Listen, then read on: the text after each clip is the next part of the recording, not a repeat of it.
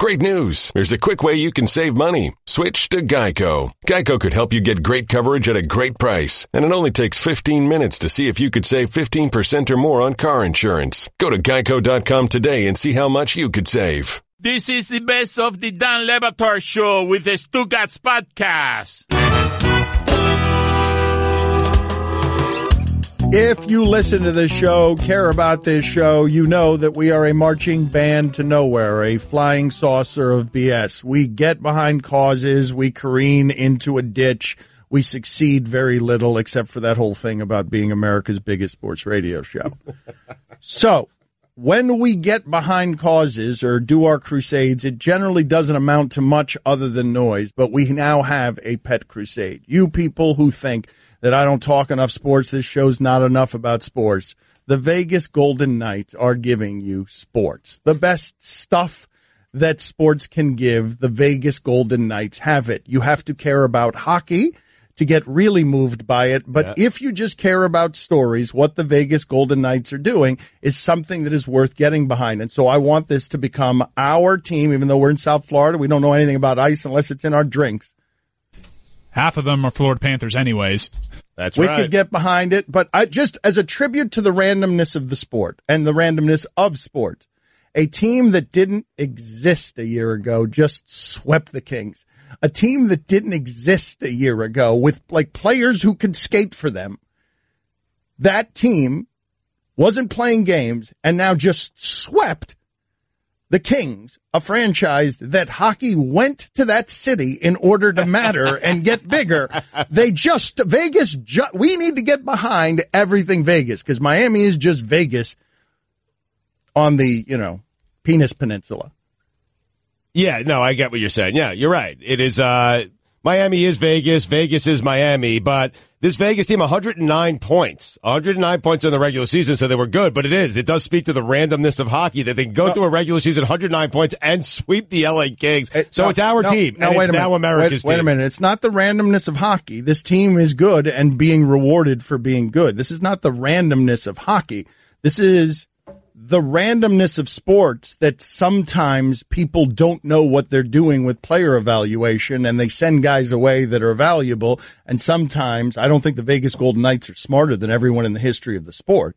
No, probably not. I think they put together a good team because much of player acquiring is happenstance. And sometimes all of that happenstance comes to be something great. But it doesn't make any sense that the they are in the middle of the best expansion season we've ever seen from a sports team of any kind. Their first season has been better, I think, than just about any Panther season they've ever had. But you can make the argument, and I am not any kind of hockey expert, okay? I'm not pretending to be one. I've told you the story before. Cubans don't do hockey. My father went to a Panthers game. There were a lot of goals being scored. They were throwing rats on the ice because Scott Mellenby had killed a rat in the locker room with a stick, and it became a thing. And then Tom Barrasso, the goalie for the Penguins, is hiding in the net, afraid because rats are raining down, and they changed down the rules. And in those stands, my father, who did not know the color of a blue line before that game, my father, who thought the puck was made of metal,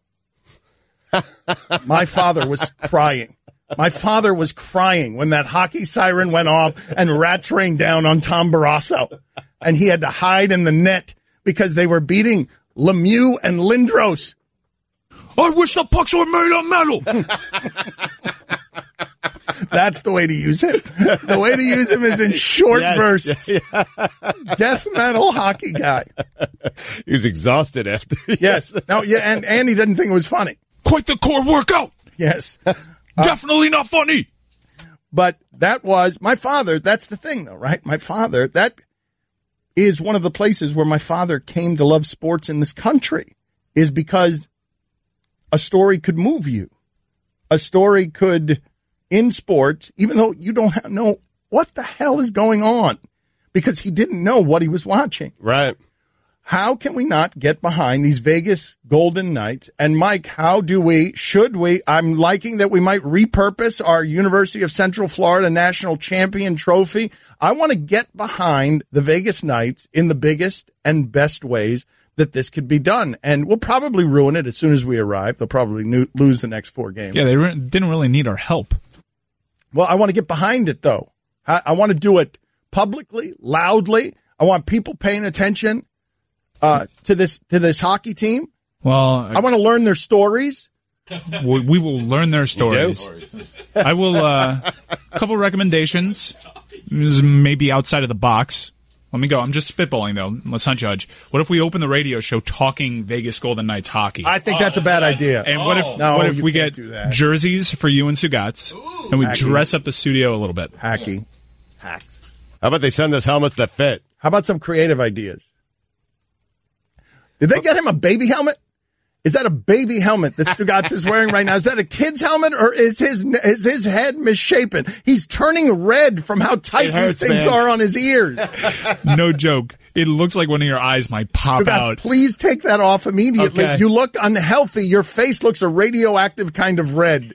I can't take it off. I mean, it's so tight. Mike bolted it into his temples for the comedian. I can't get it off. Oh my God. All right. Oh, there's a strap. There is a strap on his. I'm not sure if that's something that actually just happened. I think that just happened for real. Stugotz was trying to take a helmet off. He couldn't get it off by pulling it over his head, and then he realized there was a strap under his chin. I can't undo the strap. Dan Le Batard. Yanni Adababoo. Stugotz. Giannis Adababumbo. This is the Dan Le Batard Show with the Stugotz on ESPN Radio. We urge you, if you don't even care that much about hockey, the hockey playoffs are tremendous. There is not a lot in sports better than the hockey playoffs, and if you care about sports, usually the hockey playoffs can get your interest if you just care about sports because of what it can do. And the Vegas Golden Knights are doing something right now that is worth getting behind. But we are obligated by contractual demand by ESPN to talk about a dynasty possibly dwindling. It just said on First Take in a graphic I saw, dynasty dwindling, and the report is Tom Brady has not committed to play next year. Whoa. That's right. So everything must stop. I'm sorry, Vegas Golden Knights feel good.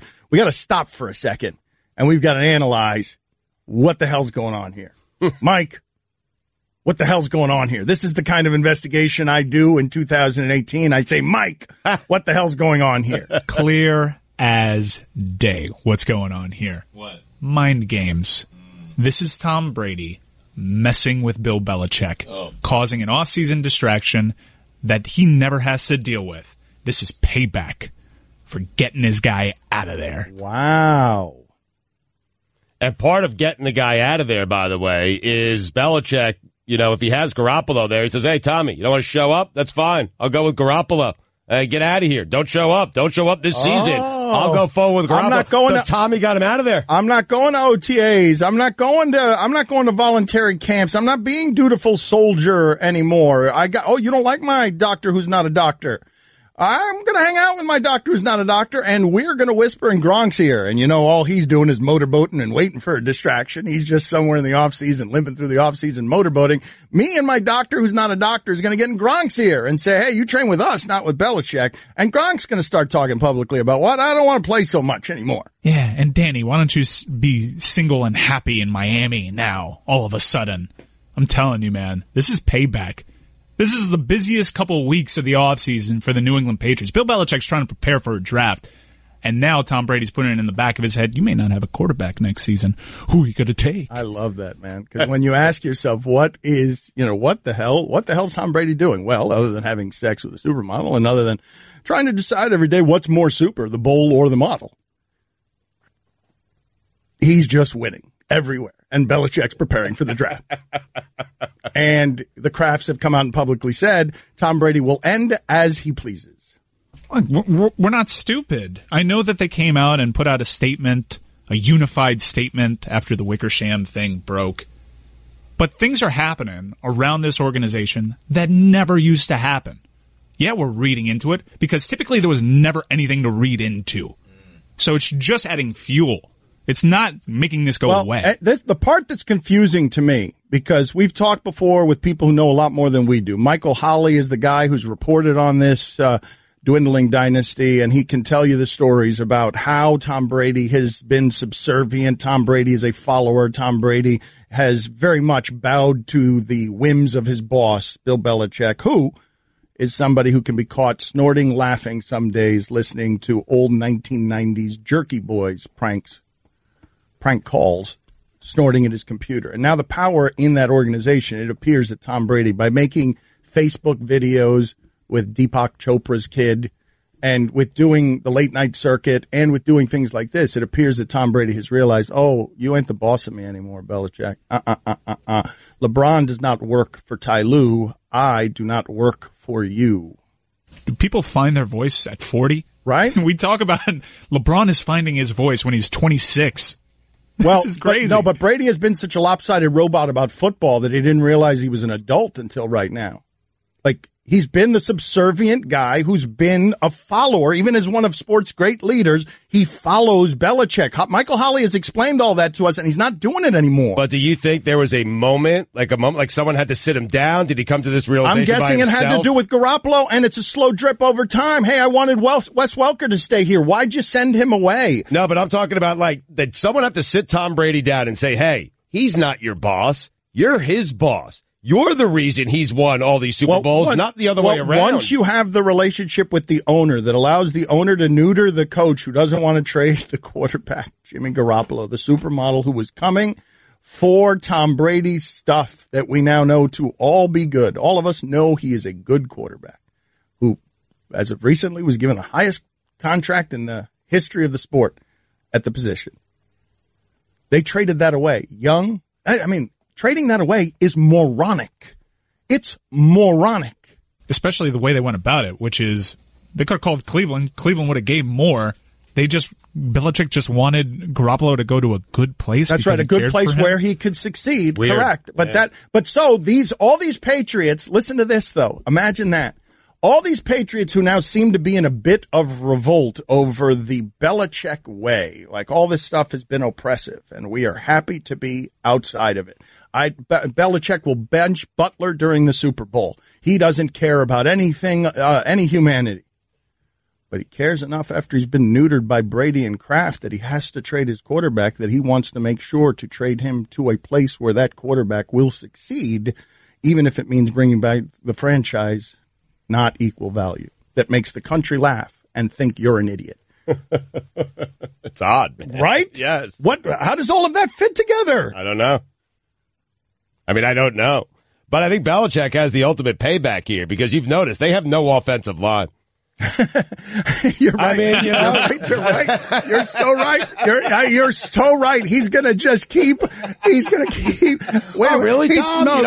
You know what? You got it. Watch this. Stugotz has got it. He's look, you guys thought Belichick and the Patriots were a genius dynasty. Stugotz has just revealed how this will end at its pettiest and with the most ego.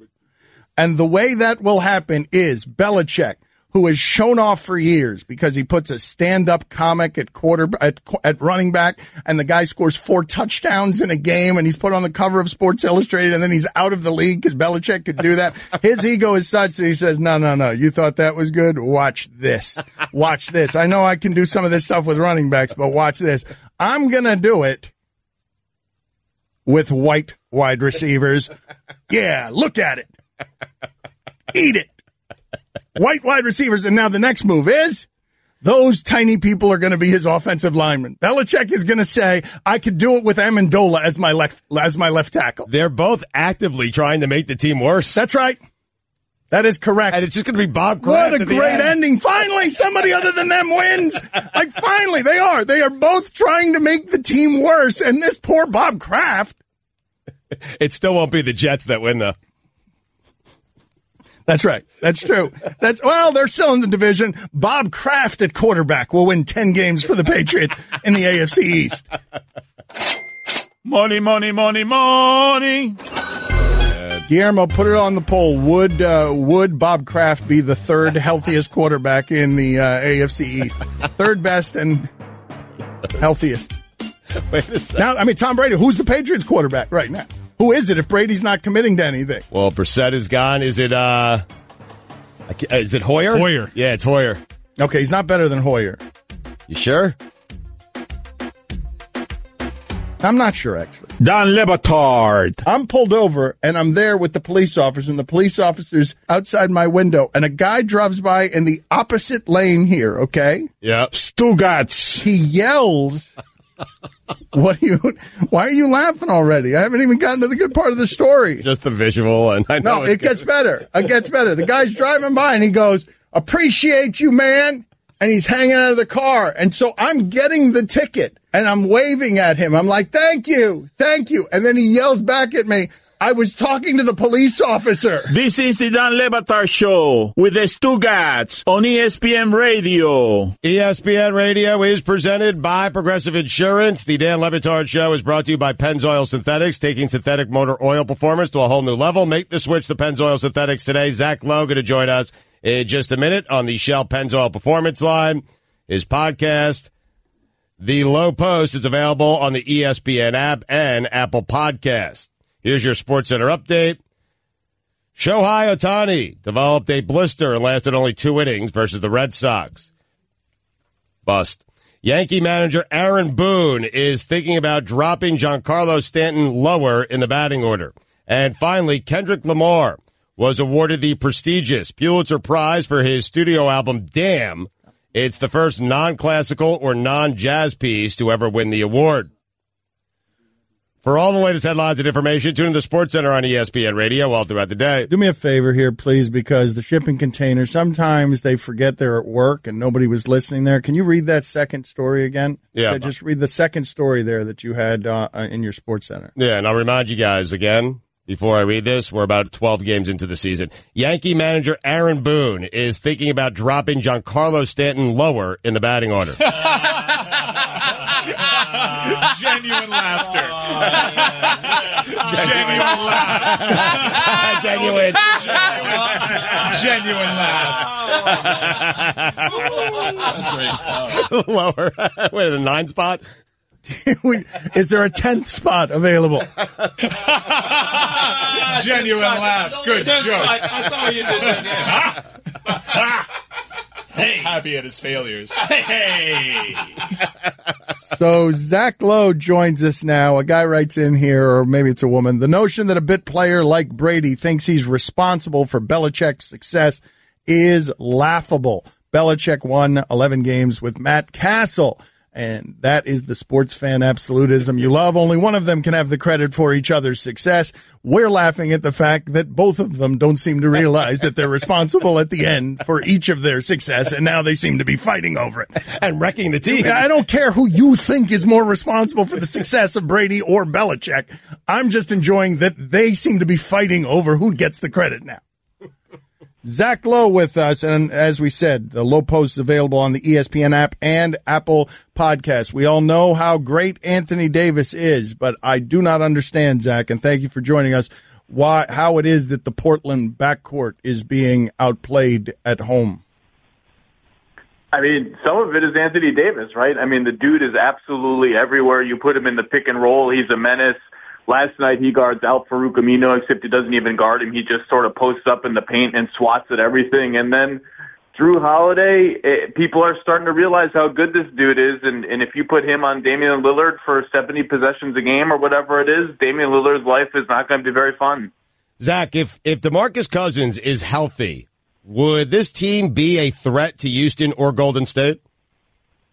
Well, I think that's actually the most fascinating question is, if they go on to win this series, which is not a done deal, I don't know how much we can trust them given their track record, but, what do you do with DeMarcus Cousins? You've played very well with a spacing power forward in Mirotic in his spot and Davis playing entirely at center now. Basically, what is that, how much better would they be if you took Mirotic out and put Cousins in? I mean, how much better were they really? Were they any better at all? I think that's the most fascinating question they face as an organization.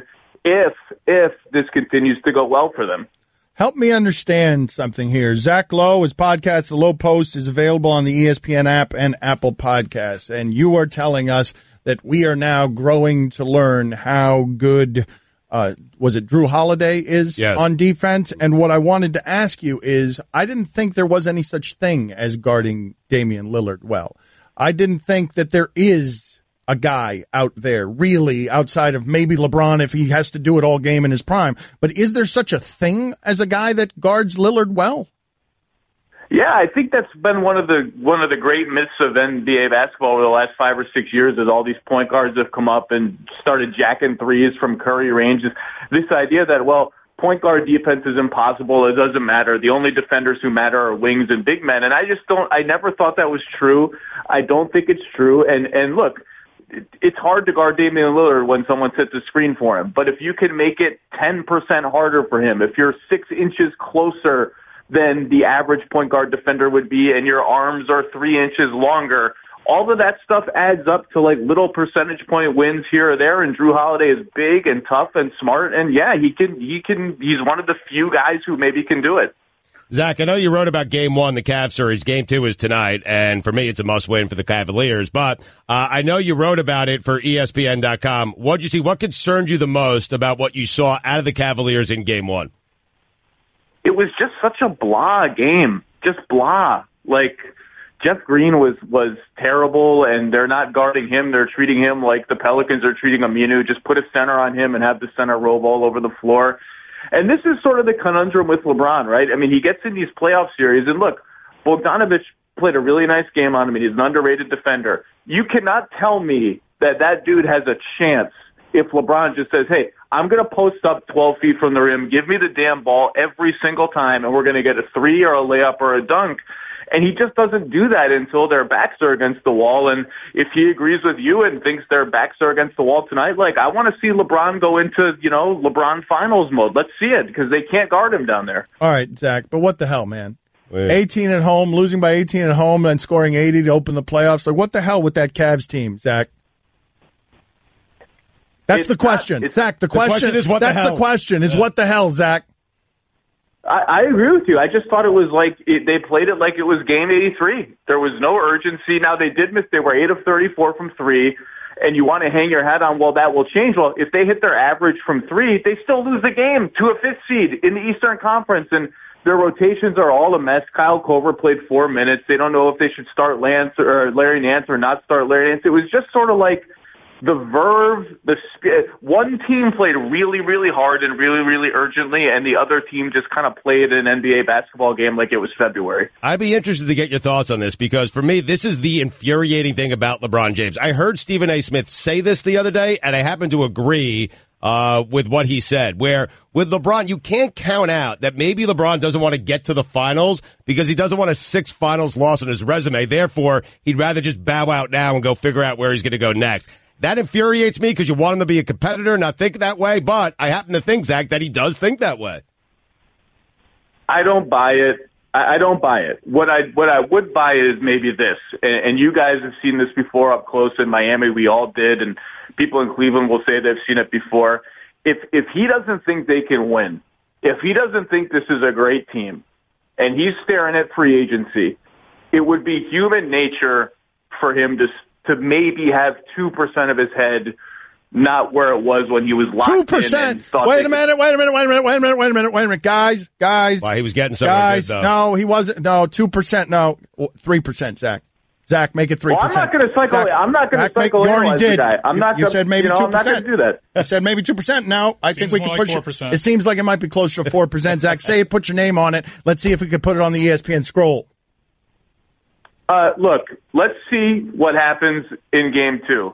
But this did not look like the engaged supernova LeBron that we've seen. And if he would look at this Cavs season has been crazy and melodramatic, and they just have never really hit a gear of greatness other than that 18-game run against almost all bad teams in November and December.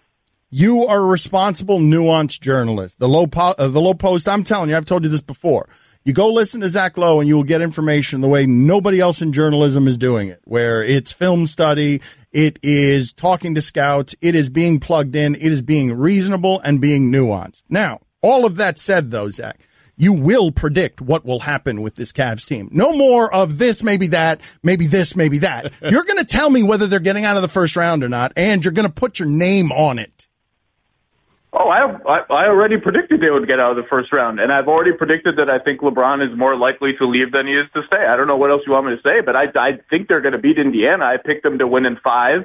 I wouldn't even deviate from that pick at this point. They're better, and they will play better. What happens beyond here is a little bit more of a mystery, but I predicted before the season LeBron will leave. If you had to put a gun to my head and say, where is he going to be next year, I don't know, but I wouldn't guess Cleveland if I had to guess. Wow, that's my favorite game, man. I have him, just so you know, Zach, gun to my head, I have him with Kawhi Leonard down in Miami. How about that? Oh, what about that? Go, a gun to your head, Zach. Kawhi is in San Antonio next season. I would say, again, given those parameters that you just said, those violent parameters, I would say no. I mean, the smoke here, this is beyond smoke at this point. I guess it might be just fire now. It might be straight up fire. The barbs that are going back and forth, he's not with the team. I don't know what other conclusion you're supposed to draw. And you see these reports trickle out like, oh, the Spurs are deflecting trade calls. The Spurs are posturing that they won't trade Kawhi. Of course they are. What are they going to do? Surrender and throw their hands up in the air? It's the playoffs. They're not going to do that. But, yeah, if you had to bet, I mean, I think that's the best bet to make. All right, solid game of gun to your head, man. And you brought it up, by the way. I've got another round. Okay, all right. Gun to your head. Warriors Rockets. Ooh. What's the Steph Curry assumption? That there's a gun to your head. Okay, well, is he holding it, or is it just a random person right now. holding a gun? It's right now. Right now, Curry. It's Warriors still. Warriors still. I've said Warriors all year. I think if Curry's at 85, 90%, I'd take Warriors. If he's not in the series, or if he's limping around and he's at 50%, I would probably take Rockets. What if he's 65%, Zach? What if he's 65%? Rockets, probably. Probably. Listen. That's not how gun to your head works. I'm an expert at gun to your head, man. You just got to give. Like, you just got to let it fly, problem. Man. And then hope you're right and hope that you're still alive after the series. No problem, please.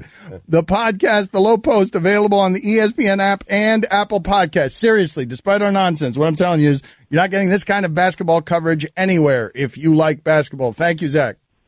Thanks, guys. Catch more of the Dan Le Batard Show with the Stugotz, 10 to 1 Eastern on ESPN Radio and ESPN News. I'm a one-trick pony. Literally. I show up at kids' parties and act cute. That's pretty much it. So excuse me for being bitter. When Geico says not only could we save you money on car insurance, but we do more. Like give you 24/7 access online, over the phone, or even via our award-winning mobile app. Well, ooh la la. Aren't they multi-talented? Hey, I said organic carrots. Geico. Expect great savings and a whole lot more. Dan Le Batard. Bill Belichick has told his players that despite the blizzard that's expected in the New England area, the Patriots will hold its final practices during its playoff bye week. No excuses for being late. Moron. Stugotz. Don't do that. Sorry. No excuses for being late. I'm sorry. If he needs it, you got to give it to him. He's helping Bill. He is displaying behavior, that of a moron. That's all I'm saying. Save it. We're good. You kick, save, and abuse. This is the Dan Le Batard Show with the Stugotz on ESPN Radio.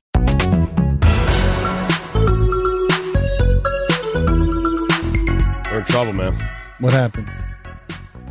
I keep texting Zach Lowe, hey, and no response. Allison, can you call Zach Lowe so we can apologize to him on air? And Whoa.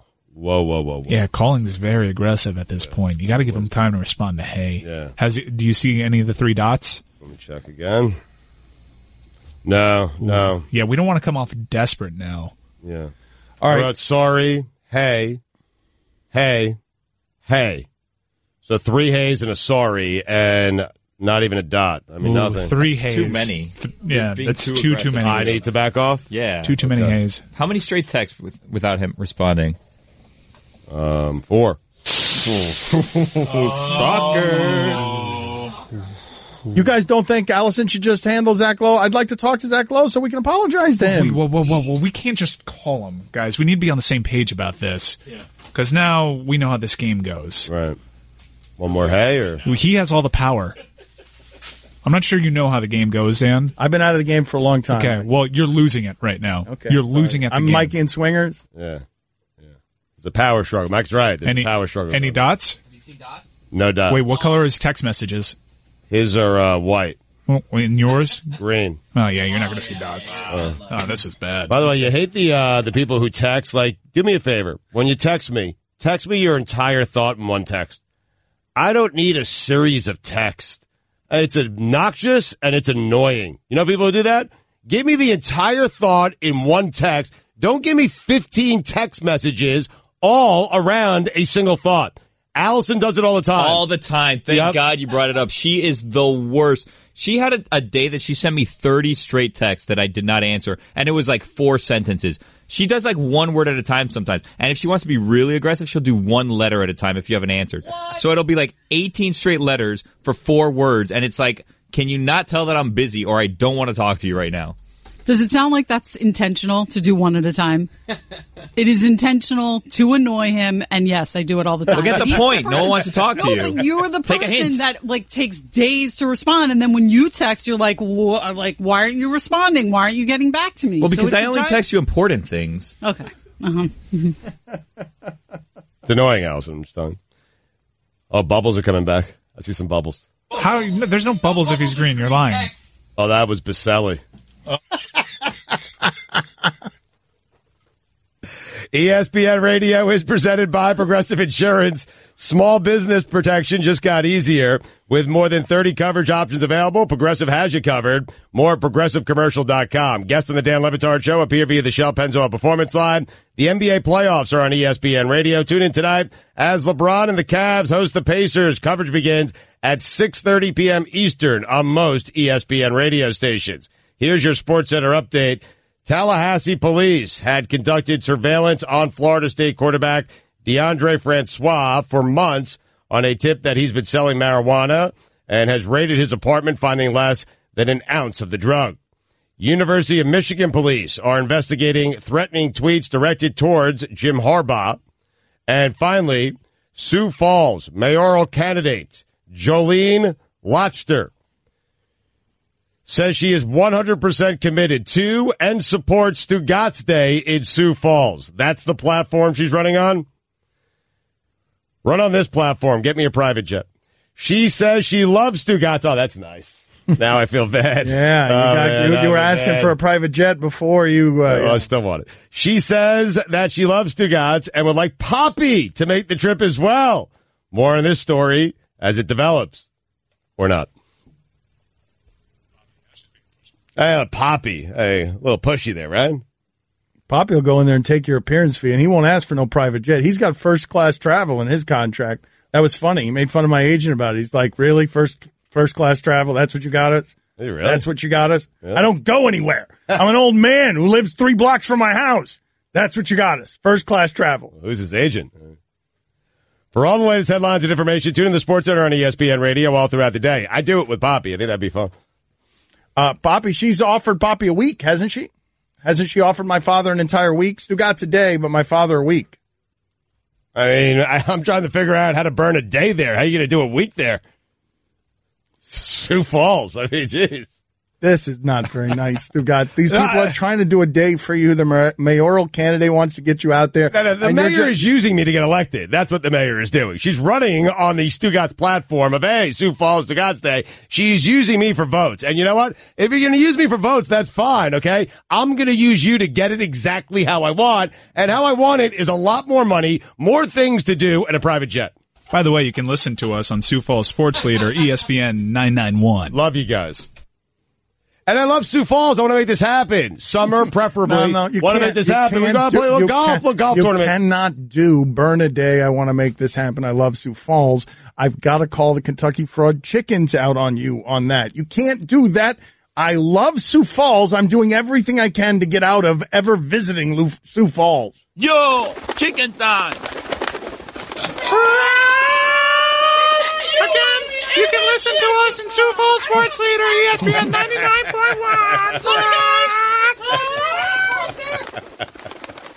I'm serious, man. I'd be happy to go out there summer months. You're not serious? Right. Okay, thank you. The Chickens are undefeated. They are the Harlem Globetrotters. Never lost. Never lost. Yeah. You're right, chicken. Well, all right. So we're beefing with Zach Lowe as part of our continued quest to beef with everyone in the mainstream media. Chicken time. You. Yes. Okay. My bad. All right. Sorry. I'm sorry, chickens. Get back in there. You're right, as always. Undefeated. Yes, I'm sorry. Whoa. Sorry to upset you. I'm beefing with Zach Lowe. Stugotz has the better beefs. It's Wilbon. It's Dan Patrick. It's Rich Eisen. It's Around the Horn. It's an entire city. I love that city. Listen, I'm open to doing this in the summer. I mean, Stugotz is so much better at beefing than I am. I'm beefing with Zach Lowe. I mean, listen, no city means more to me than Sioux Falls. No affiliate, no city, nobody.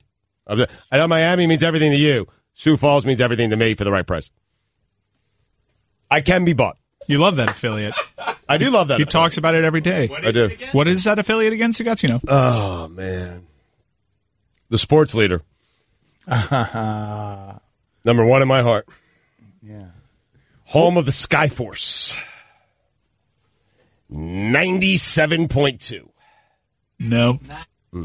You really should have. I mean, honestly, why couldn't you go with the bluffery? Why did you go and give the wrong call letters now in Sioux Falls? Call numbers. That's a fine. You're phlegmy. That's a fine on you. I got a cold, man. Chest cold. Terrible one. What does that have to do with anything? I'm supposed to be phlegmy. I mean. What? 98.6. No. 98% of LeBron is not tanking. 102.4. Yeah. The sports leader.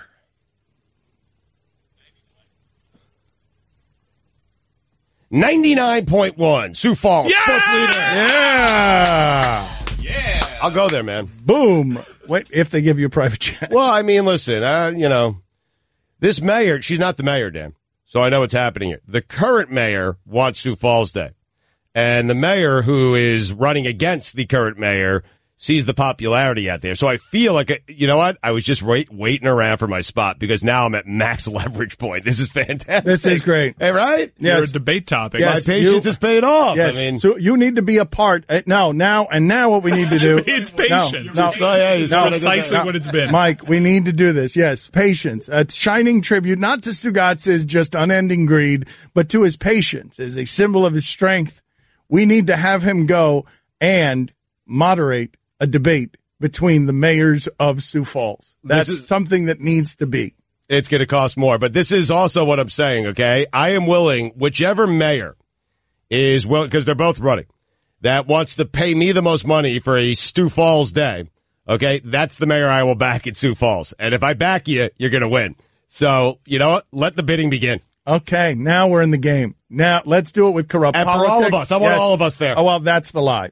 That's the lie. You don't want anything. What if we cut into your appearance? Yeah, what if we... No. I just want to share the joyous day with you guys. Key to the city, a golf tournament. Carry my golf bags. Carry my bags. Is that it? I'll buy lunch. You don't want to go there by yourself. I'll buy lunch. I love the idea of Stugotz flying to all his dreams in a private jet and sobbing because he's so alone. You think they have golf in Sioux Falls? I'm serious. Of course they have golf. Put it on the poll. What? Right. I don't know if they have golf there. Listen, I'm telling you. What do you? They have golf everywhere. What do you mean? Everywhere in the United States where you will find a large region. It's debatable. South Dakota. I mean, I don't know. A large non-urban region.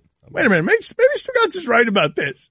Of course there's golf in Sioux Falls. I'm going to Google golf courses in Sioux Falls. Hold on. I don't know the demographics of Sioux Falls. I don't know the temperature of Sioux Falls. So it's SUE, Falls? Cent, 5 cent, 10 cent, dollar. Population, 35% elk. I mean, we're not going there. Dangerous. You ever see an elk? Horns, I think. That's a great question on the poll at Levitard Show. Have you ever seen an elk? Not a picture of an elk, an elk. Have you ever seen an elk? It's how much elk? 35%. That can't be right. You cannot tell me that statistic does not.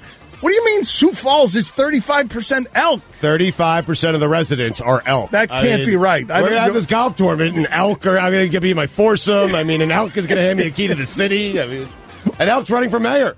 No, what?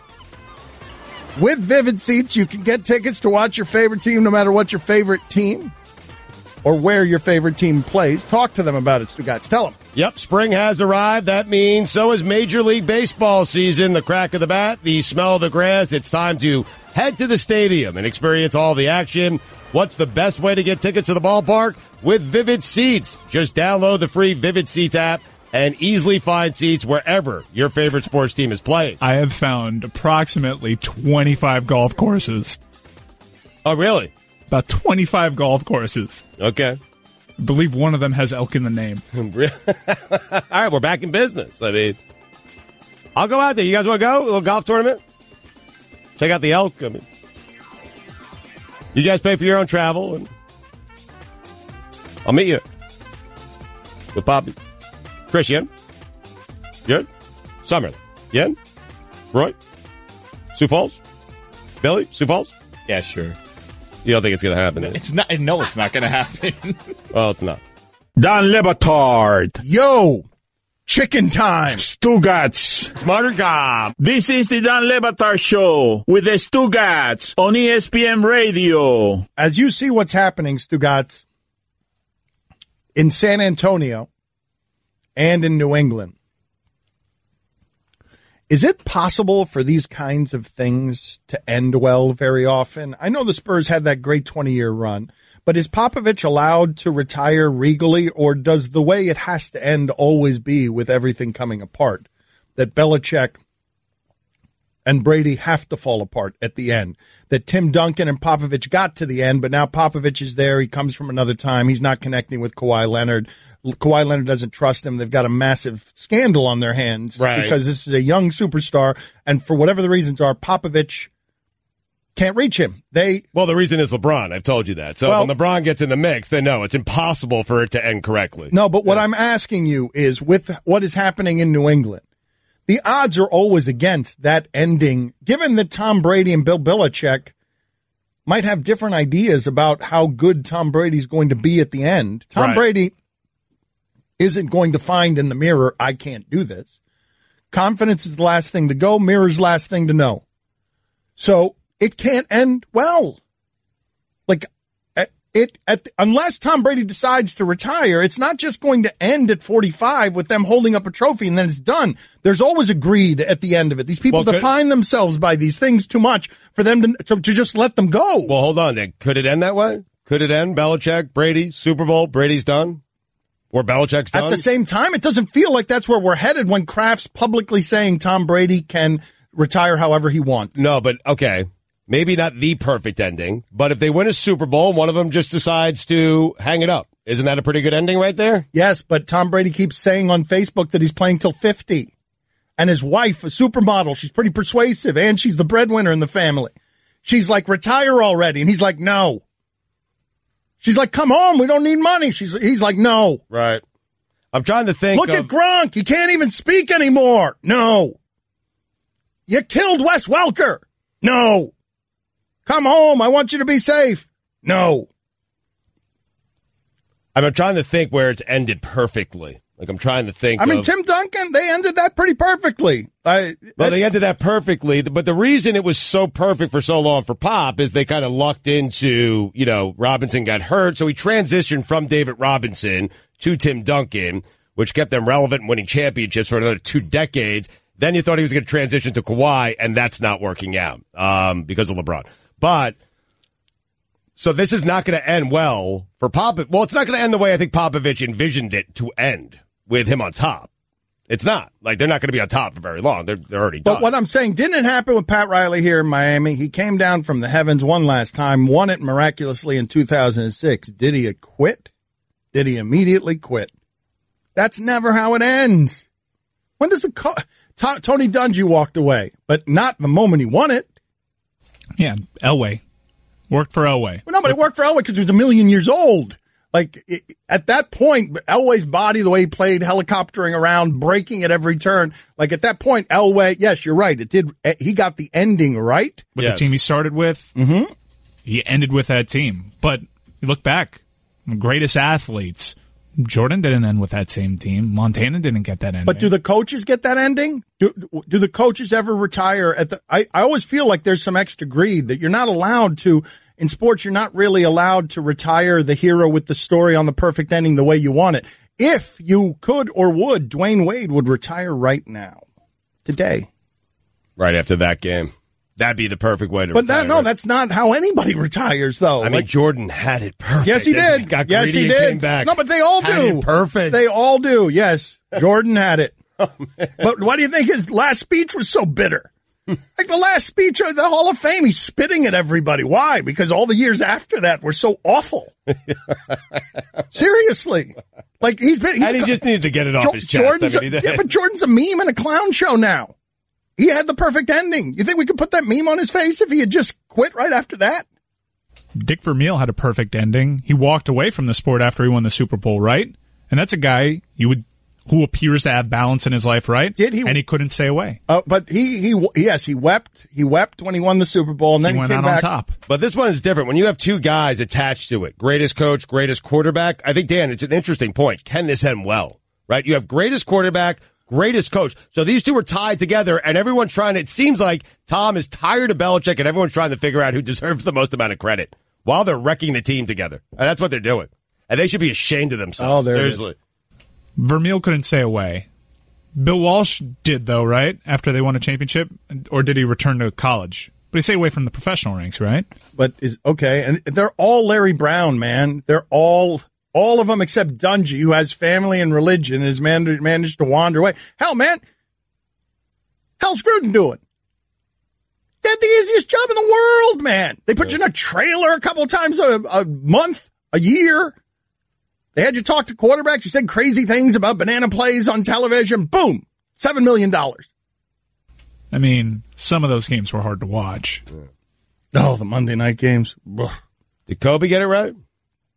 No. I mean, 60 points in a meaningless game in which he didn't pass? I mean, Dan Le Batard. Give us as much as you can here. Take us up to the dramatic first pitch, Billy. Jose Ureña standing at the back of the mound. He reaches down. He's rubbing some dirt and rosin on his hands. And here we go. Stugotz. And the pitch. Oh, God, a home run on the first pitch of the game. Oh, my God. Welcome, Derek Jeter. And that concludes our Marlins coverage for the season. This is the Dan Le Batard Show with the Stugotz on ESPN Radio. Nobody likes these. I like them. It's the most polarizing thing we do. I like death metal hockey guy. I cannot believe people like this guy. No, people do like him. And so people hate unfunny. him. It's not unfunny. It's unfunny. It's a great character. Death metal hockey analysis guy is great. ESPN Radio is presented. Yeah. You feeling this? Yeah, feel it. Let's go. Yeah, feel it now. Get in the character. ESPN Radio is presented by Progressive Insurance. Guest on the Dan Le Batard Show appear via the Shell Pennzoil Performance Line. And now, your Sports Center update. Yeah. Stanley Cup playoffs. Of course, the best. The Capitals beat the Blue Jackets in double overtime. They are now down 2-1 in the series. The Jets beat the Wild 3-1 in that series. Reading a little too fast. That's okay. But I only know one speed. I feel like you should only be talking about hockey, though. We're giving you too much to read. You should just be giving us bursts of hockey analysis. There are a lot of words. And the Golden Knights, that's our team. Yes. They swept the Kings. Yes. 4 games tonight. Yes. All game 4s. Yes. Penguins and Flyers. Lightning and Devils, my favorite. Preds and Avalanche. Art Bryle's favorite as well. I'll say hi to him when I get there. God, I can't wait. I mean, Satan, I can't wait. And Ducks and Sharks. I love this music. But this is grating. And I'm going to stop now and get taken over to finish out the rest of the update by someone else. Wait a minute. Hold on, someone else. Someone else. Come, save me. Oh, yeah, dude. It's the greatest band in the world, dude. 311. Toes in the sand, chimney in the hand, and 311 playing. That's the band. And finally, in their quest to take back the only copy of their album, Once Upon a Time in Shaolin, dudes, the Wu-Tang Clan. They may have found an ally in former FBI Director James Comey. Wu-Tang Clan's Ghostface Killer and Method Man met with Comey backstage at the Late Late Show last night. Ghostface captioned the photo of the trio together by writing, "Me and my brother Method Man working on getting that album back from the feds." I love 311, dude. Just let the vibes and the seal drum flow through you. Why'd you get so close to the microphone? The song was a little loud, and I'm also a producer on the show. Oh. Wu-Tang Clan forever. That album was forfeited by its owner, Martin Shkreli, after he was convicted of security fraud. Never cool, dude. Currently, it rests in the hands of the Justice Department. Anywho, for all the latest headlines and information, tune in to SportsCenter on ESPN Radio all throughout the day. By the way, I've heard these promos. There's a palm tree that talks like a surfer that likes baseball. That's ridiculous. Stealing my bit. Who would like baseball, dudes? There isn't a surfer that would like baseball. It's a worse sport. There's a surfer baseball dude? There's a surfer palm tree that likes baseball, dude. Where? Oh, that's outrageous. No, wait, where? Is this where? palm tree? Talking about Cody Bellinger's sweet swing. Where? But where? On this very network, dude. Okay, where? You find those for me. Go get Mike. We have it. Go get Mike. And have him play it off the J Drive. Yes. I'm just going to stay here vibing to 311. Wait a minute. So people are selling some surfer baseball guy? Baseball It's palm a palm tree? dude. They're using the palm tree to promote baseball. All right. So, How are they doing that? With the palm tree. Who's doing it? What's happening? What is happening here is that the surfer guy who stands far away from the microphone and death metal hockey guy who seems to be a little more insecure than usual lately, both of them were doing the update, and death metal guy became insecure, and surfer guy told me there was some baseball surfer palm tree that ESPN was dragging around, stealing his character, and he's seeking copyright infringement. As a palm tree, I keep it pretty chill up here. But Cody Bellinger, he's exciting. Are you kidding me? So much gnarly power, so little effort. Just chillaxing up there. And we both have the tall, slender, wavy thing going on. Cody Bellinger. Totally, man. Sunday Night Baseball. Nationals Dodgers at 8 Eastern on ESPN. Telecast presented by Taco Bell. I mean, why would they steal the worst thing we do, dude? I kind of like it. Yeah, it is kind of cool. Really? There's another level there. He's a palm tree. Why is he a surfing palm tree? I could easily be a palm tree. No, you're too far away. He's a palm tree. I like it. But I'm further away. I mean, it sounds like everybody in that ad is high. Like, that doesn't sound like a palm tree surfer. It just sounds like someone's pretending to be high. No, that sounds like a palm tree surfer. Yeah, it definitely does. Yeah, definitely. Yeah. Right. But I sound like a surfer, but I'm far away from the microphone. But you're not a palm tree. Look, maybe it really worked because he said Cody Bellinger, brah. Whose advertising campaign is this? What are we selling? Doesn't even sound like a surfer, dude. We're selling baseball. Look, I can be a palm tree. Cody Bellinger, bro. It doesn't even sound like a surfer. No, that's the turtle from Finding Nemo. Sound like this. I do like Cody Bellinger, though. Yeah. Rep SoCal. Oh, yeah. All I wear is Pacific Sun. It's my favorite. Oh, Pac Sun is what they call it. Pac Sun. I go Pacific Sun. We're on formal terms. Don't know him that well. All right. Quicksilver, cool with me too, dude. Nice. Gonna get some sex wax and slip on out of here. All right. Billabong. Again. I only like half of that. And it's not the bill. Thank you, Dan.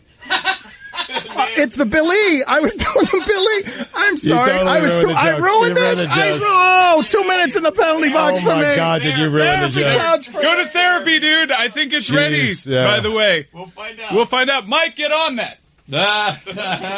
completely ruined the joke. I got an update here from Zach Lowe. Ooh. Wow. What's happening? It's not good. Uh-oh. Uh-oh. Hold on. Concern, guys. Hold on. I am opening my phone up right now because I've given my code away too many times on TV. This was 11:20. Uh-oh.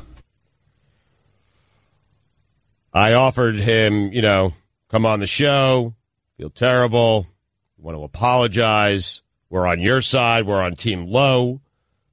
Dan was a jerk. He's going to publicly apologize and all that good stuff. He wrote back. That was after, hey. He wrote back, would love to, but running into a lunch meeting. Uh-oh. 11:20. First off, no one eats lunch till noon. No. Oh, Ask him where he's eating lunch. Yeah. That's the next move. You want verification of lunch? Yeah. Okay. Let's see if he can think fast. Should I ask him to take a picture of himself eating lunch? Yeah. I'm picturing it at a Panera Bread. We don't have a penalty box anymore. Oh, we don't? No, Okay. we have a therapy couch. That's where Dan is? Yeah, Dan's at the therapy couch right now. You can check in with him. He's talking to a therapist right now. Well, let's check in. So comfortable here. It's nice. I don't know if you guys are talking to me or not. I can't hear anybody. Keep talking to the therapist, Dan. Yeah, Dan. Keep talking, Dano. Perhaps we should have tested this some more. Yeah. How are you feeling? How are you feeling, Dan? What emotions are you going through? Can you hear us, Dan? Oh, okay. Now I can hear you guys. Yeah. Yeah, Why don't you well, talk this to is the a therapist. Yeah. I feel like I'm being left out. I feel like I'm being pushed aside, that the group is getting bigger than me and that they're getting better at it, and I have to wrestle in control, and so you guys are ahead of me on the jokes. And then when you make the Billabong joke, he's saying, I only like half of that, and then I go, and it's not the bill, and I ruin the joke. But I was going for he doesn't love Billy, because you guys were arguing. I thought that was clever. I thought I was adding to the joke. So it makes me sad that they would take away my shine like that after all I've done for them. Now, is this something you can control? I need control too much. What's obvious is that I need too much control. I got to let go of some of the control. If I let go of some of the control, everybody will flourish. But if they flourish too much without me, then all of a sudden I get left behind. I'm old, and then they'll just be burying me at my funeral. How much of this do you blame on me? I mean, it's my greatest fear. Oh, he's talking to to have a therapist. Stugotz be more famous than me.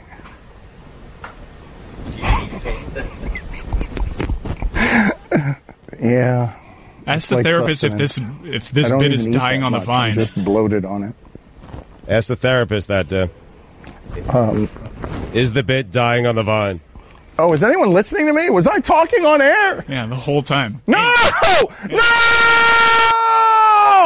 Don Le Batard. Marriage at some point, I think for a lot of people, they get down to, and this is really a sad part about marriage, where you're just having sex one day a week. And that one day a week is Sunday. And so I love Sundays, but I hate everything I have to do leading up till Sunday, which is essentially agree with everything my wife says and does everything she asks me to do. And I'm only doing that for the Sundays. Because if I don't do it, there ain't no Sundays. And I can't live without my Sundays. Stugotz. I wonder if Abby hates Sundays. Oh, she despises them. This is the Don Le Batard Show with the Stugotz on ESPN Radio. ESPN Radio is presented by Progressive Insurance. Guests on the Dan Le Batard Show appear via the Shell Pennzoil Performance Line. The NBA playoffs are on ESPN Radio. Tune in tonight for a must-win as LeBron and the Cavs host the Pacers. Coverage begins at 6:30 Eastern on most ESPN radio stations. Must-win game. Here's your SportsCenter update. Anthony Rizzo says there needs to be fewer regular season games, saying, quote, we play too much baseball. Yes, you do. 100 games. That's it. Sprint. See you later. The second the NBA finals are over, next day, opening day. Do that until September, have your postseason, be done with baseball. It's too much. And no one cares. Boring. Bill safety Micah Hyde says the solution to curbing the number of illegal hits on receivers is to fine quarterbacks for dangerous throws. You don't like that? I do like that. I think Brock Osweiler should give all his money back. I meant the 100-game sprint in baseball. I didn't like that either. What, 162? Just you're ridiculously changing all the logistics of the sport without any thought. It's a summer sport. That's what it is. You know what baseball is? Baseball has become the sport. When we have no other sports going on that are more exciting, we pay attention to baseball. And so just have it on when there are no other sports going on. That's all I'm saying. That's true. But I feel like they do that pretty well in October. A little too early. That's what Rizzo was saying. And finally, in an follow-up, the 4 baboons that collaborated to escape a Texas research facility reportedly rolled a 55-gallon barrel upright near a wall of their open-air enclosure, then climbed it, which allowed them to escape. Wow. For all the latest headlines and information, tune in to the SportsCenter on ESPN Radio all throughout the day. Forgive the self-involvement of what I'm about to say, but Mike Ryan hasn't been right for 20 minutes. He's been sent careening. His face looks wrong because evidently we took a swing and a miss around here. We're going for, we're trying to play a little bit on radio and television with some of the ridiculous resources they've given us here, which is basically a green screen that ESPN uses for Around the Horn, highly questionable, and a therapist couch and a hockey arena. It's a green screen. Mm-hmm. Height of Entertainment. Company made $20 billion the last 6 years. It's a green screen. And the therapy couch is actually just a cot that we borrowed from the hotel. From the Clevelander. I saw that wheeled in here by security the other day. I saw that you guys woke the sleepy security guard and had him drag a mattress in here as a therapist couch. It's very comfortable, by the way. It was an exciting day for him. Yeah, he got to move. He got to protect someone. He got to earn his paycheck. He got to do something other than eat pizza, sleep, and watch bodybuilding videos. I think they only have 4 of those, and we have one, and we haven't given it back yet. I don't think that they knew this was going to be like a long-term loan. They can get it back soon. We stole a bed. All right, so this is right. Mike doesn't like the bit. And I think the bit's got some potential. The idea of sending any one of us to the therapist couch to go and complain about whatever it is that's bothering you on the job. Whatever, it's like an honesty bin. Whatever it is that's bothering you psychologically, I like the idea of throwing someone out there. Maybe we should throw Mike out there right now. Look at him. Please, man. Look at him. No, you're reeling though, Mike. We've lost Mike for the show. He doesn't think he's funny anymore. Mike. Man, he was funny 45 minutes ago, and then Death Metal Hockey Guy happened, and then the couch happened, and now he feels like he's not funny anymore. Mike, it feels good. Just let it out, man. It feels good. I really don't want to do Get out of here. 2 minutes, therapist couch. Go. Out. 2 minutes. Get on the couch. Go to the couch. And he doesn't want to do the bit. You're on record, okay? You're in that safe space where if it's not funny, it's not your fault. It's on us. It's on us. I know it's bad radio. Don't hold back. Really explore your feelings. Exactly. Yes. Just vent, man. Just vent. Just let it out. Just vent. Go to the therapist couch because I'm telling you that on television it's funny. It looks funny on television. I understand 50,000 people are watching us on ESPN News and many millions of you are listening to us on the radio. So television on the radio is terrible. But it's funny on television.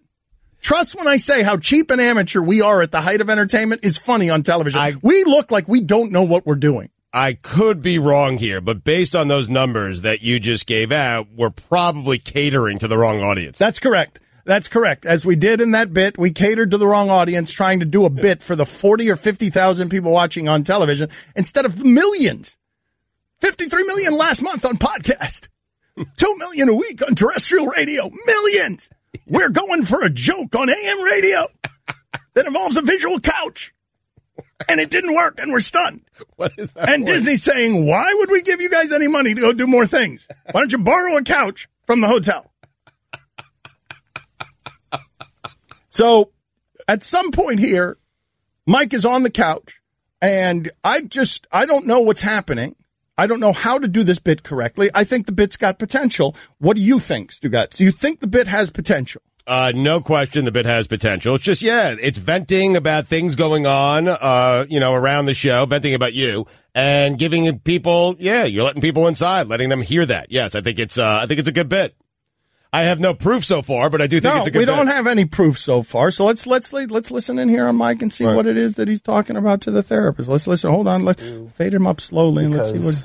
I was kind of against the idea of the segment, but conceptually, I guess, visually it looked funny, but my concern was always radio, and all my worst fears were realized because it sounded clunky. Dan was lying down in a penalty box for some reason. They couldn't get the therapist's office up on the green screen, and Stu and I were just talking, trying to fill and communicate with Dan, but he couldn't hear us. I feel better. And I think my biggest fear, honestly, now that I have you here, is... All right, fade him down for a second. Okay. This seems invasive. This feels a little personal. We will check in at some other point during the segment. Again, confidentiality agreement. Yes, hold on, though. Just give him 30 seconds of must-win LeBron tonight.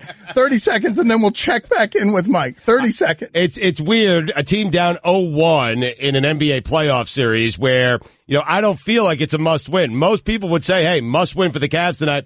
I don't think it's a must-win. Now, I know I said that about an hour 20 minutes ago, but that was an hour ago. And now I don't feel like it's a must-win for LeBron. I think even if the Pacers squeak one out here, even if the Pacers win by a point, maybe they win by 20 points, doesn't matter. Okay? It's all part of LeBron's master plan here. And so tonight, where most people are saying must-win for the Cavs, I'm saying, nope, doesn't matter if they win this game. In fact, how about this? Must-win game for the Pacers. It's a must-win game for the Indiana. You lose this game, series is over. You win this game, perhaps you have a chance when LeBron says to himself, you know what? I'm done. I'm done with this owner. I'm done with this team. I'm done with this organization. Wait a minute. You say the Pacers lose this game? Yeah, it's over. Their season's over? That's what you just said? Yeah, if the Pacers lose tonight, it goes to 1-1. Series over, season over, therefore making a must-win game for Indiana and them boys. All right, hold on a second. Let's see. Let's check in. I like this, even though it's rebellious and their confidentiality clauses. It's very invasive. We're probably breaking a lot of laws here. Let's listen in again surreptitiously to how poorly the first one went, and then they dragged me right back out here against my will. And this is the dynamic I've been telling you for years about this guy. He's always making me do these things. I don't think they're good. What does he want to do? Do it again and try to make it funny. And then, let's just act. Well, this isn't acting. These are my true feelings. And I'm just so mad. And then Stugotz filibusters, and it's clearly not working. No one's telling me if it's working or not. And I'm just here lying on a couch, truly exploring my feelings. I'm actually doing it now. I'm actually telling it's not even going over the air, but he's been really difficult lately. All right, hold on. Get that part out of there. Get out of there. Get out of there. Hold on a second. Oh, man, I love this idea. Here's the thing, okay? Mike Ryan, you guys think this is a bit, but this is the part of it that's not a bit. We never know if the technology is working around here. So when I was out there talking, I didn't know whether I was on the air or not on the air. And he legitimately doesn't know because of our lack of communication, because of how poorly we do things, because we're a marching band to nowhere. I just ran out while Stugotz was hot taking, saying, keep going, Mike, keep going, because that's how we run things around here. Like it's everyone looking at each other and we don't have the technology to do anything right. I'm just telling them. We went to Fusion and they forced us out into this other studio. We were so happy just doing our normal radio show, and we wanted to be bigger. And you know what? Yeah, it was sort of my idea. I wanted to grow the show, and what happened was my life was ruined for 2 years. Just the worst person you can imagine. Cent, 5 cent, 10 cent, dollar. And I'll tell you whose season's going to be ruined. I'll win tonight. That's Lance Stevenson. It's a must-win game. I can't believe I didn't think of this earlier. I'm upset with myself. I might need to go to the couch because LeBron, he's in my head. And everyone's confused. Must-win game for the Pacers. Take the Capital One Venture card, put the venture in adventure, and once you get Capital One, we've been telling you this for a while, you will be helping the show, you will be helping one of our sponsors, you will be helping someone that we care about because they care about us. Tell us, Stugotz, about Capital One. Did the bit work? I didn't even do this anymore with him. I went to Bristol and I asked around. Believe me, I tried. But this guy has ruined my career to the point that I am radioactive. No one will hire me. And I am just here, stuck in this hell that's televised. God almighty, what have I done? Don Batard. Stugotz lies so much, and he doesn't take inventory of his lies, that even when he's telling the truth, we don't believe him on anything. What's wrong, Stugotz? What are you objecting to? I mean, listen, I've done this to myself, so I'm frustrated at myself. I'm not going to lash out elsewhere because I understand why everyone would think that I was the one who did this. But I am sitting here telling you guys that I did not Do it. Stugotz. You absolutely took a bite out of a piece of pizza and put it back with the rest of the pizza. It was me. This is the Dan Le Batard Show with the Stugotz on ESPN Radio. So Joe Barksdale is going to join us in 15 minutes. He is an offensive lineman for the Los Angeles Chargers. He is an offensive tackle. He's a giant man. He is 6'5", 326 pounds. He does violence for a living. And he just released his debut album, Butterflies, Rainbows, and Moonbeams. The 6'5", 326-pound tackle for the Los Angeles Chargers just released his debut album, Butterflies, Rainbows, and Moonbeams. It's actually Norwegian death metal. So I want to talk to this guy because he seems interesting for a number of different reasons, but one of the reasons that he's interesting is because DeMar DeRozan and Kevin Love have recently given voice to the idea of it's okay to be vulnerable publicly with my depression and my vulnerability. Right. In a world of testosterone. Millennials, generationally, there's some differences here. People in their 20s, athletes in their 20s, seem to be okay with, hey, I don't have to be a man. I can talk about my feelings. It's okay to talk about my dark feelings. Different world, though. Even from the NBA, right? Different world for him. Yes, okay. It is a different world, but he's 6'5", 326 pounds. I understand. And that. whether he's writing about butterflies, rainbows, or moonbeams, he's 6'5", 326 pounds. And he mauls people for a living. A lot of guys in that league do. Is my point. But I don't think you should confuse, though. I don't think we should confuse that this man can't handle himself just because he's got a soft side. It's at the center of what it is that we're talking about that might not be accepted in that sport from him. No, I have no doubt that he can handle it. I'm wondering if the people around him can handle it. That's all, like how it's being received, how he's being, Yeah, I don't. We will find out. We will talk to him in about 10 minutes. But he has decided. I don't know what the impetus for this was. I don't know exactly whether he wants to help others. That's what DeRozan was saying it because he wanted to help others. Love did it because he wanted DeRozan to feel less alone. And this must be, I wonder what kind of silent screaming has been going on in sports for a long time with this stuff, where guys are always just sort of told to rub a little dirt on it. In the case of Joe Barksdale, the voice in your head keeps telling you, kill yourself. Kill yourself. Do it now. And it keeps getting louder. Kill yourself. You should kill yourself. You're worthless. You should kill yourself. But I got money. I got fame. All my dreams have come true. I'm a big offensive lineman. I'm making money. I've got millions of dollars I've made because I've signed the bonuses and I'm successful at what I do. And now I'm going to talk about my feelings. I'm going to do it publicly. I don't know why exactly he's doing this, but I suspect we'll find out in about 10 minutes. Maybe it is to help others. Maybe it is because that silent screaming feels awfully alone when you're the only one who can hear it. I mean, it has to be, right? Like helping others, getting word out there, letting other athletes know they're not alone, letting people know they're not alone. Well, I think there probably is with this. If he's coming out with this publicly, my guess is that there probably is with him, hey, don't judge a book by its cover. My guess is that if you're naming your album, about butterflies and moonbeams, he very much doesn't want you to think of him or typecast him as 326-pound meathead. Because this stuff isn't easy to talk about publicly. I don't even know why he would do it. I don't know what therapy he gets from it, from talking about it publicly. Oh, I think he has a platform. I think there's a lot of people, Dan, who have no idea what's going on inside of other people's brains, inside of their own brain, okay? Mental illness, depression, and he has a platform. He's coming on our show right now, and I think he is taking a leadership role and saying, hey, I'm going to spread the word about just how bad this can be for a lot of people.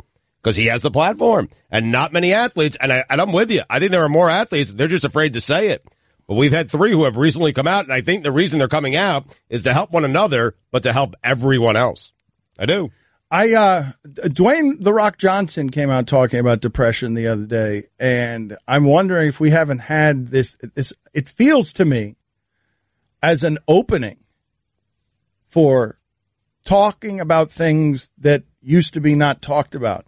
Are there more athletes in sports who have come out as gay than there are athletes in sports who have come out as depressed?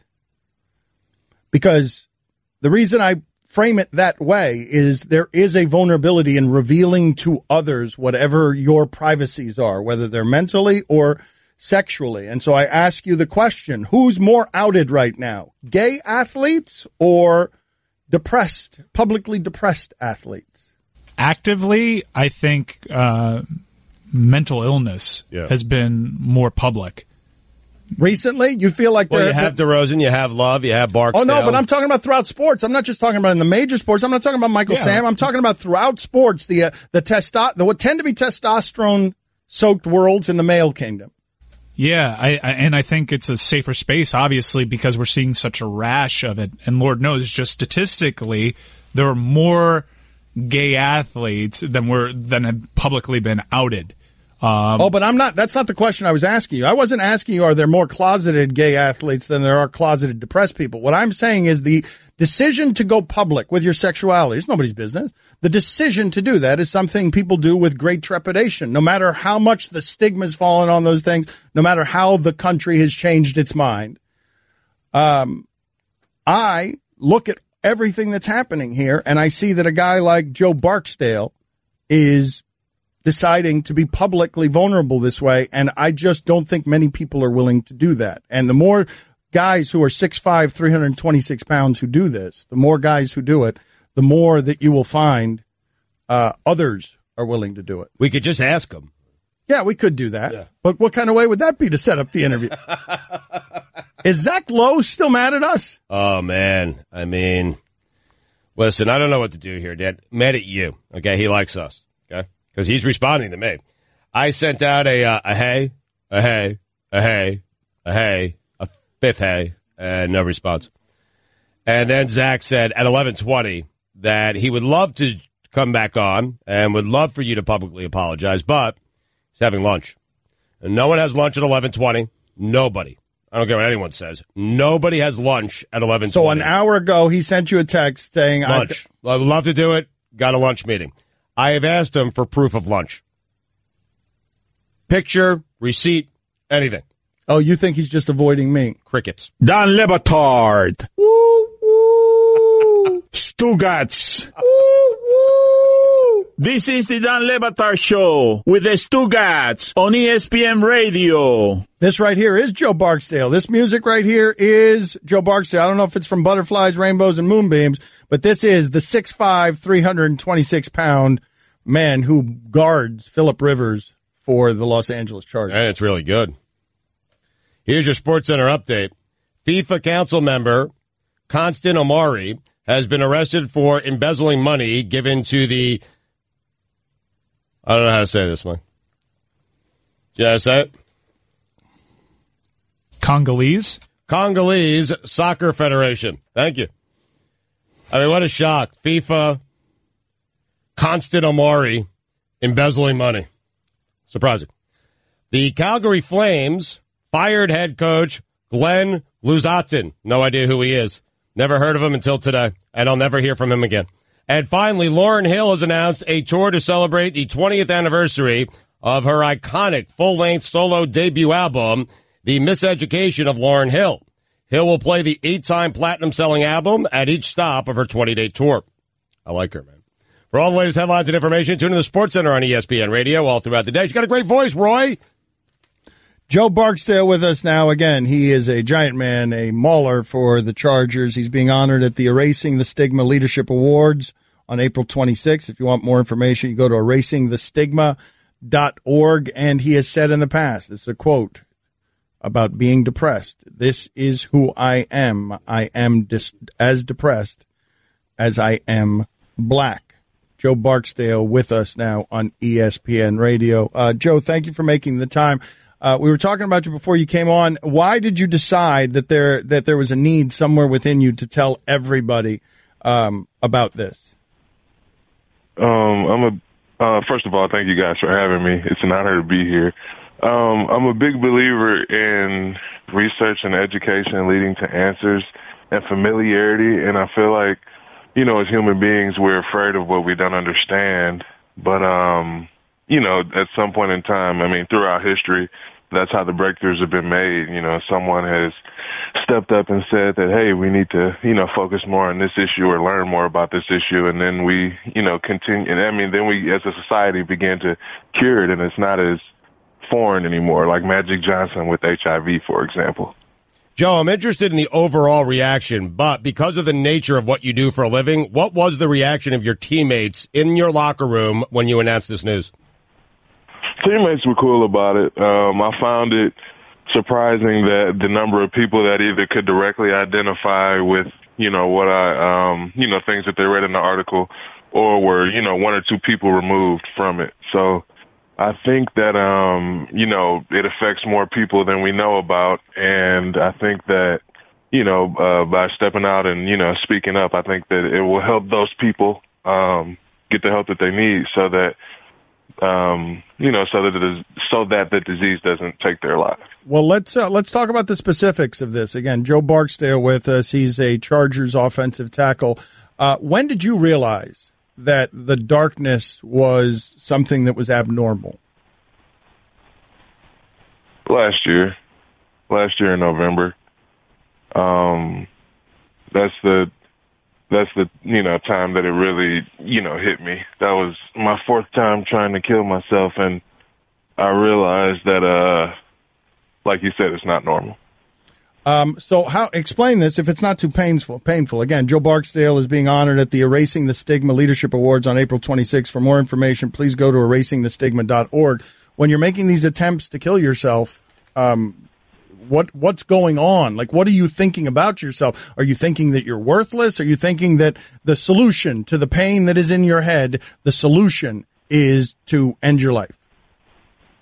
I think it's a combination of those things. I think it's a feeling of worthlessness, a feeling of hopelessness, that nothing's ever going to change.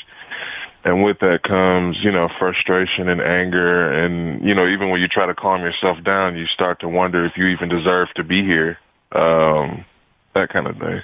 So were there triggers, though, Joe, or are you just walking around with sort of a weight on you all the time? I know music has helped you some, and a lot of people say that there's a lot of creativity to be found in depressed states.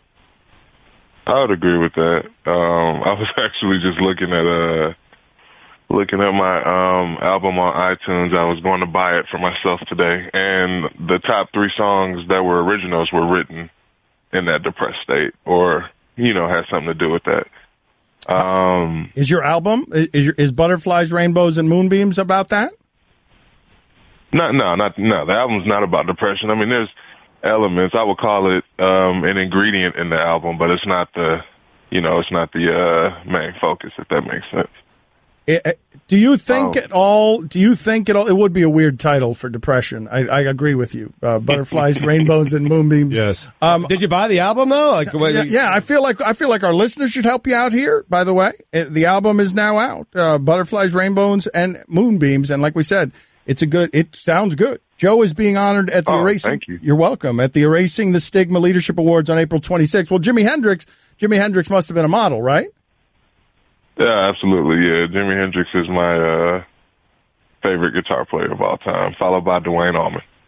And so how in the locker room when you come back, Joe, and does anyone know that you're in this kind of pain? Like, how alone were you when you're trying to harm yourself? How alone were you?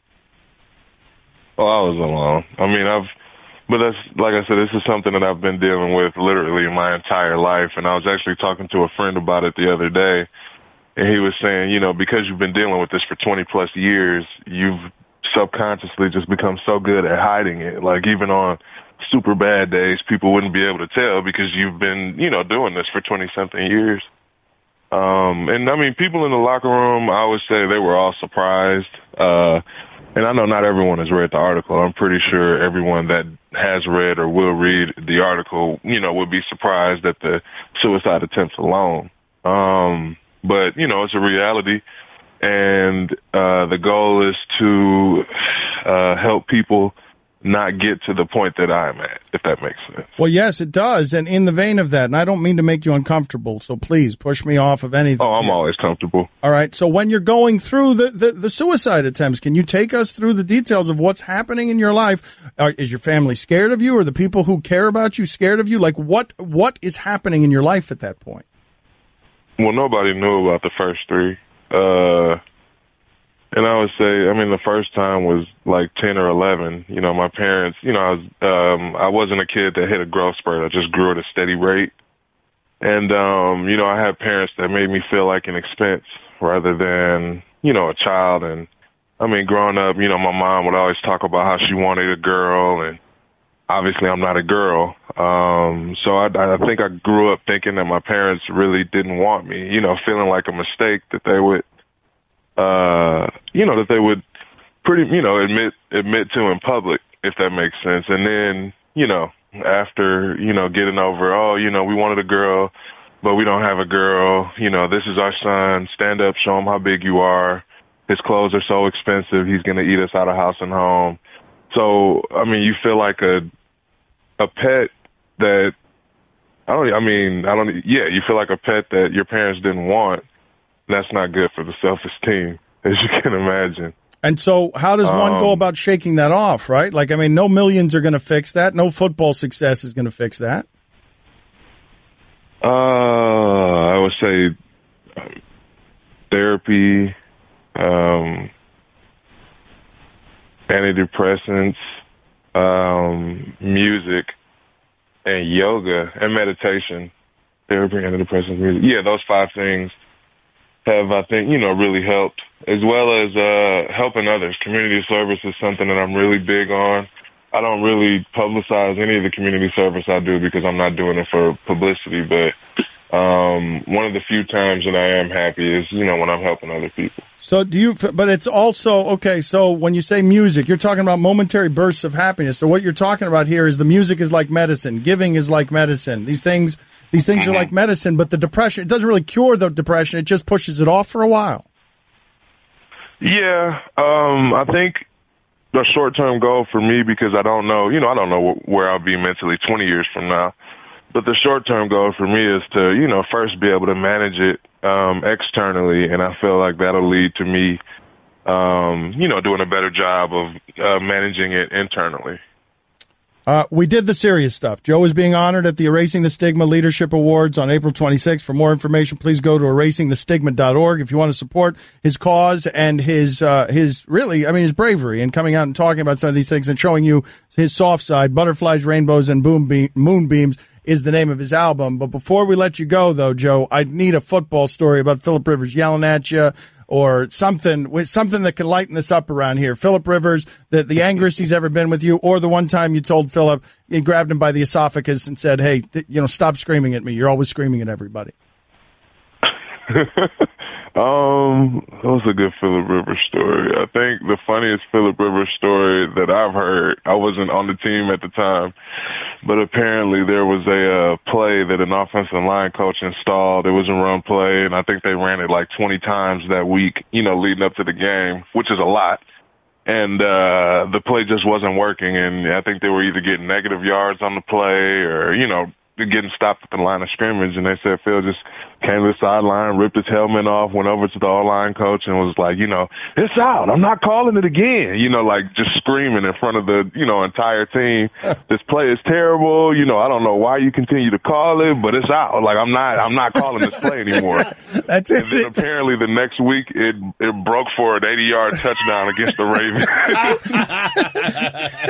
That is great. I'm wondering if Joe has noticed, like the rest of us, if he ever looks at Phillip 90 yards away from the end zone, down 8, no timeouts, 30 seconds left. Well, I mean, Joe's part of the reason, though. No, he's not part. No, don't blame it on him. I'm just saying he might feel like that's an insult. No. But, Joe, you guys see him like you're playing the same game every week. Phillip Rivers' entire career, he's down like 1 possession, 8 points, 90 yards, no timeouts. Length of the field. Hey, we're trying to change that this year. All right, this is the year. He's been trying to change it for a decade. But you've noticed it, is what we're saying. You too have noticed it. It's always that way at the end. Yeah, I've been there. Joe, I do. Go ahead. I do think that those kind of moments build, you know, they build the character, not just of Phil, obviously, but of the guys around him and the team as a whole. I think that, you know, when you've been in those type of situations and you can come out on top, you believe you can do anything. Yeah, well, then Phillip certainly has more character than anyone. Joe, it'd be nice. I mean, seriously, just one time, maybe a 31-10 lead in the fourth quarter. we're looking forward to that this season, man. That's the goal. Will you quit badgering this guy? He will beat you to death with a guitar. Like, what's the matter with you? I feel badly for him. No, you don't. All right, Philip. It's partly your fault, you said to him. Joe, thank you for being on with us. We appreciate it. Part of the team. Oh, no problem. Thanks for having me, guys. All right, Jeff. You can listen to the Dan Le Batard Show with the Stugotz 10 to 1 Eastern on ESPN Radio, and you can watch on ESPN